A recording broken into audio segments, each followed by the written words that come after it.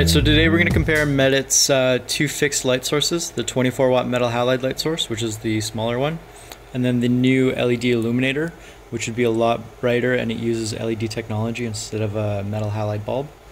For the 24 watt metal halide, nice thing about that is that it has an aperture lens inside, so it actually focuses the light stream into the light cable a lot better.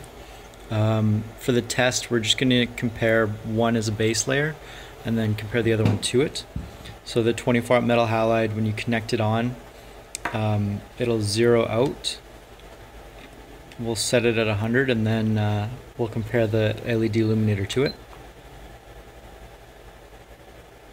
So that one's set now.